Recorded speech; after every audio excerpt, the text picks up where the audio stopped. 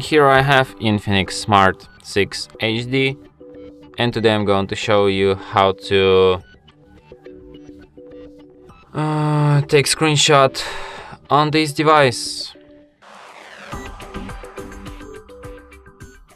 In order to take screenshot, all you need to do is to just press a combination of keys, power key plus volume down at the same time, like this.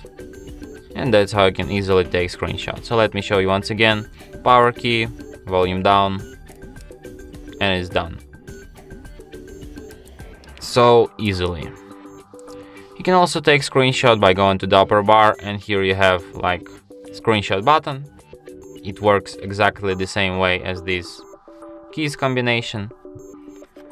So you can find your screenshots in gallery, in the screenshots album, and here they are. And from here you can share, edit or delete your screenshots so easily. And that's it.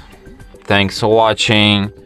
If you find this tutorial useful, don't forget to hit that like button and subscribe to our channel.